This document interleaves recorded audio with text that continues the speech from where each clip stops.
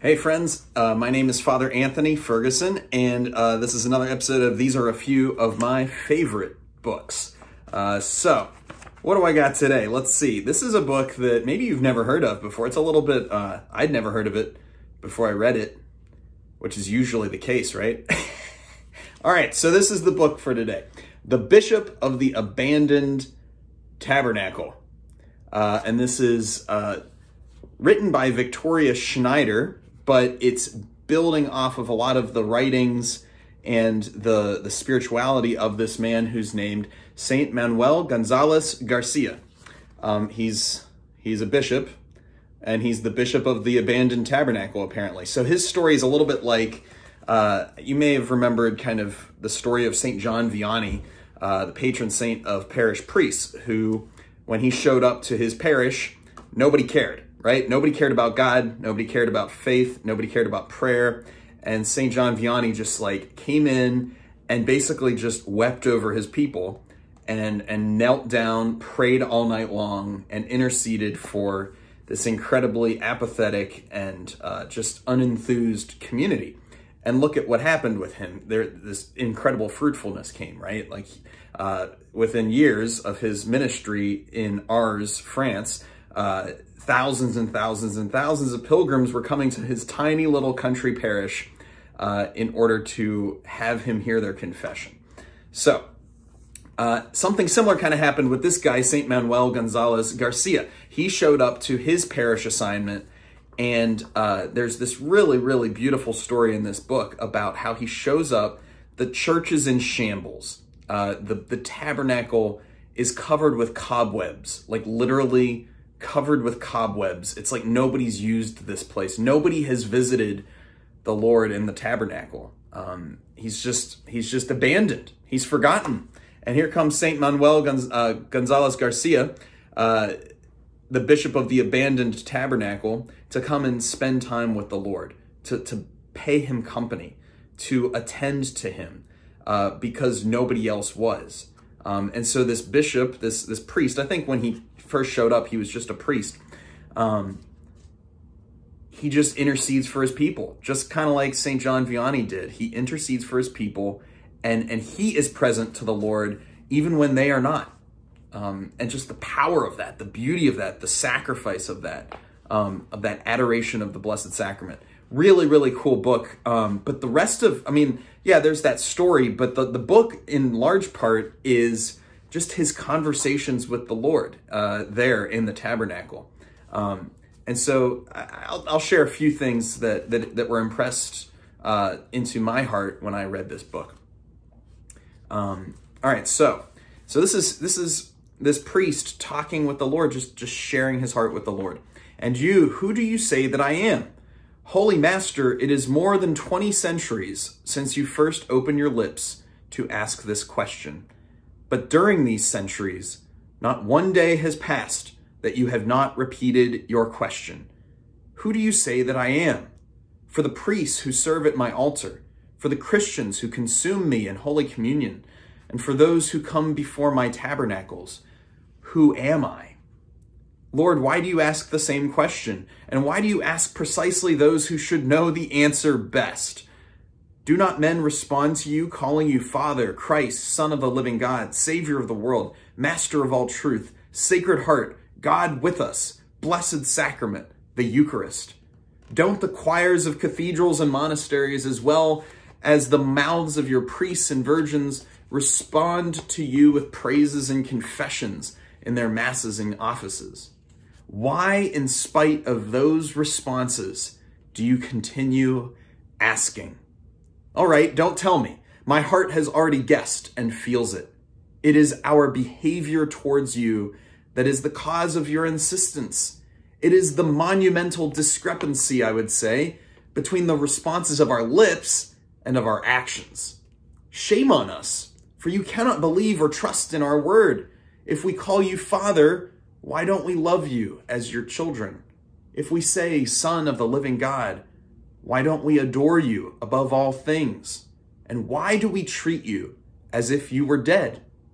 If we proclaim you as Savior and Master of the world, why do we look for our well-being and truth in other ways, aside from you?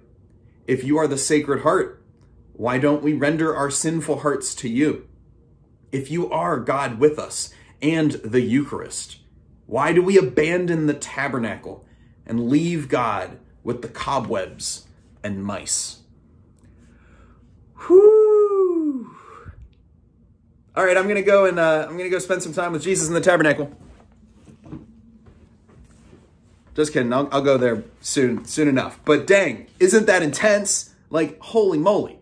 I mean, just if we say that God is God, then why don't we treat him as such? And that's why Jesus continues to ask us over and over and over, down through 20 centuries, right? Who am I? Who do you say that I am? If I'm your Lord and Savior, then don't just say it, act like it. Come to me. Actually rely on me. That's what our Lord is saying to us over and over and over. So this book is chock full of stuff like that. Another really interesting thing that I have underlined here, got my St. Francis of Assisi prayer card in here still. It says this. This is talking about kind of Jesus present in the tabernacle. The Lord in the tabernacle is so silent and still. It seems he doesn't ask for more than our silent adoration. Nevertheless, I tell you that there is no place on earth with activity more fruitful than that which is done in the tabernacle. I love that image. It is not for the eye or the ear of the flesh to perceive these things, but for the ear and eye of the soul. With these attentive eyes and ears, we can listen to and see what is said and done in the tabernacle. I think sometimes, here's like my little pet peeve. Sometimes I see Catholics come into parishes and they kind of genuflect, right, to they don't even know what, it seems. They genuflect as if to just kind of check into their pew, right? No matter what's in front of them, they genuflect towards the direction that the pew is going, right? Well, actually, genuflection, like the going down on one knee as we come into a church, is always pointing to where? But the tabernacle. And the tabernacle is where the real presence of Jesus is dwelling, in the Holy Eucharist, in the Blessed Sacrament, right? We genuflect to the tabernacle because we know that it's not just, Jesus is not just a dead, silent, kind of like stagnant Blessed Sacrament, right? The hosts, even though they're perfectly still, perfectly silent, there's activity there. Jesus is active in the Blessed Sacrament. He's powerful in the Blessed Sacrament. Do we believe that? Do we stake our life on that? When we come into adoration, do we believe that? I know sometimes I don't. I have a hard time believing that Jesus is actually active and real in the Blessed Sacrament. It's hard to see that, right? It's hard to understand that. But we believe in faith that it's true, that when he said, this is my body, this is my blood, that he meant it. And when he said, like, unless you eat my flesh and drink my blood, you have no life, that he meant it. So when we come in an adoration, and as St Manuel González García so beautifully tells us and reveals for us, when we come to the Blessed Sacrament in adoration, in silent contemplation, then we know that it's not just us wasting time. It's not just us kind of sitting still and trying to like empty our minds, right? Like kind of like a Zen Buddhist or something like that. Like the goal is to just kind of empty ourselves and be nothing. No, that's not Christianity. I'm sorry, but that's just not Christianity. Christianity is a full and active, present silence. It's being attentive to the Lord, being still before the Lord, right? The Psalms tell us that. Be still and know that I am God.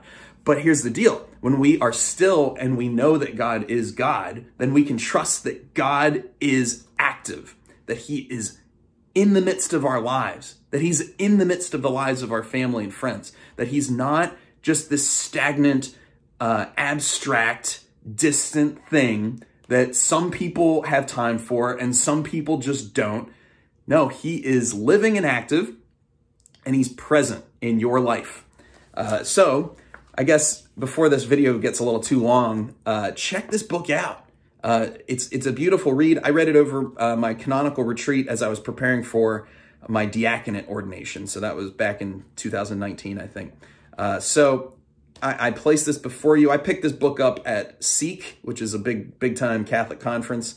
And it's a gorgeous read. I recommend it. And I also exhort you, whoever's listening this long into the video, to go visit Jesus in the Blessed Sacrament. Just go hang out with him before the tabernacle. It is an active place. He will speak to your heart. Listen.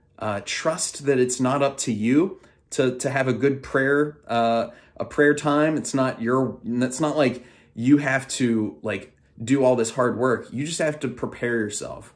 You just have to prepare the way of the Lord, just like Advent keeps telling us to do. And he will come into your life. He will speak into your situation, whatever you're going through. So God bless you guys. This is Father Anthony signing out from These Are a Few of My Favorite Books. Check it out. Take care. God bless you. And get ready for Christmas. It's almost Christmas. Bye.